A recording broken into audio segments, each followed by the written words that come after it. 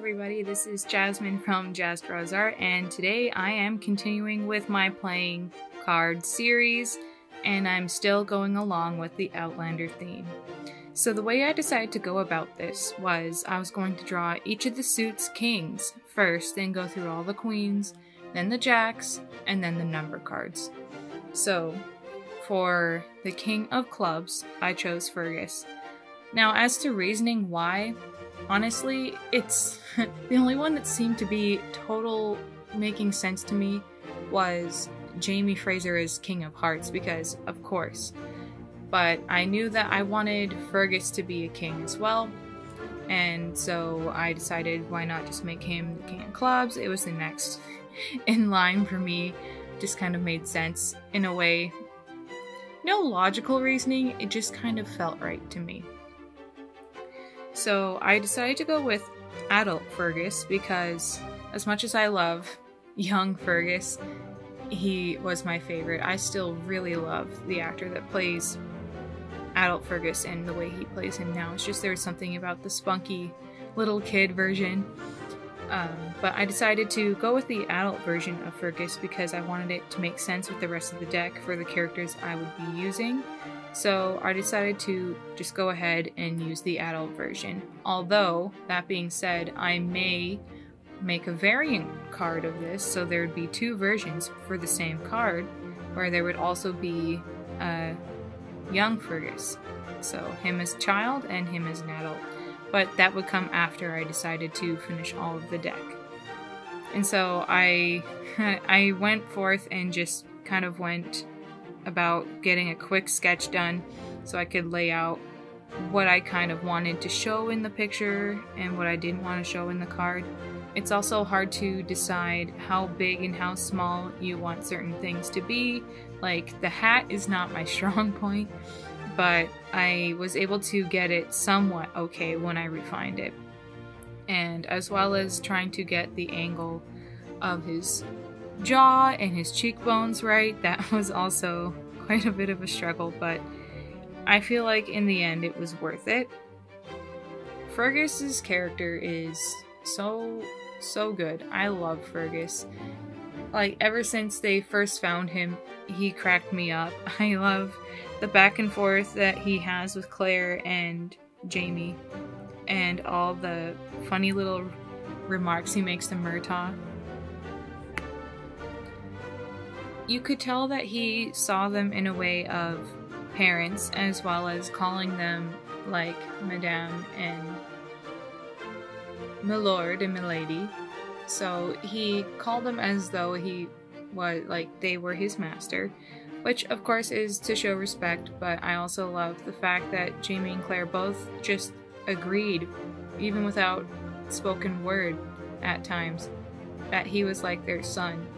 And I loved watching Jamie like carry him to bed, and I loved watching Fergus stay up with Claire and brushing her hair and waiting with her and just being there for her. He was so sweet. And yeah, even now I love Fergus and I love him with Marcelly, and he's a very, very good character. He's just through and through. You can tell that he looked up to Jamie so much that he tried to grow up to become him while still having his own little spunk to him. But he's matured so well, and so I definitely knew that I had to draw Fergus. Not to mention that I also wanted to do some other characters, but I've already done those ones on my channel so far, so I'm going to save the ones that I've done already for a little bit later. So this is a new character for you guys to see from Outlander. This is Fergus. One of the things that I struggled with drawing this was making sure that I had like the proportions right, because it was hard for me to get the face right and everything. So I ended up just going off camera a bit so I could really clean and refine and like reshape everything, because I felt like it was just kind of wonky and I wanted it to be really tightened up, really neat, so it would match the Jamie card. That did take a long time, so if I had included it in the video, this video would be like twice as long, I believe. So you're welcome, I saved you some time. And here I tried to do the same thing I did with the other video for Jamie's card, where I take the colors from the photo, but I try and make them a little bit more vibrant, a little bit brighter, just so they can be a nice flat base as a playing card, because playing cards can be quite bright. Even though typically not very many of them have more than like the odd color. Usually it's like black, white, little yellow, and red. But I want to make these more of like the character cards for them, because there are different decks that are customized that you can get for like different things, different shows, cartoons, books, and I really like the idea of making an Outlander drawn playing deck. What I liked about drawing for Fergus was that I was able to find like a stoic look to kind of match Jamie's, and you can see that I'm referencing the other card to make sure that it still stays in line with the other one. The hardest part is trying to connect the two drawings and make sure they fit equally on top and bottom when it's reflected and flipped over a bit. Just so you make sure that everything lines up, because cards are continuous. The design usually is just straight up and down one way to the other.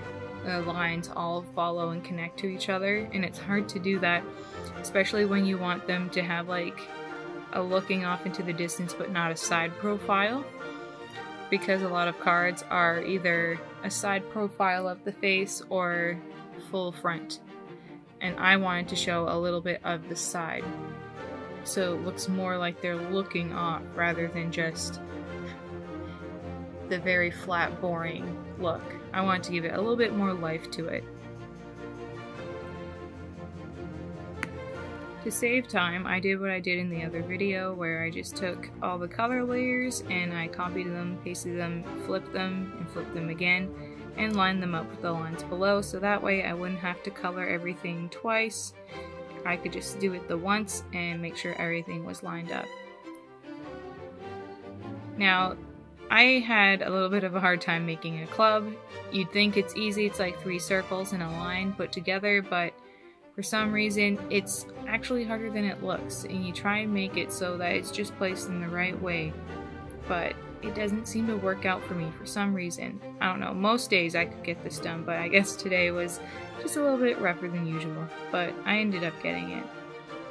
I did just take from the other card I did and copy and pasted the king so I wouldn't have to rewrite the letter. That way they would be completely uniform together, and I wanted to make sure that the scale of the spade, sorry, not the spade, the club, would match the size of the heart as well.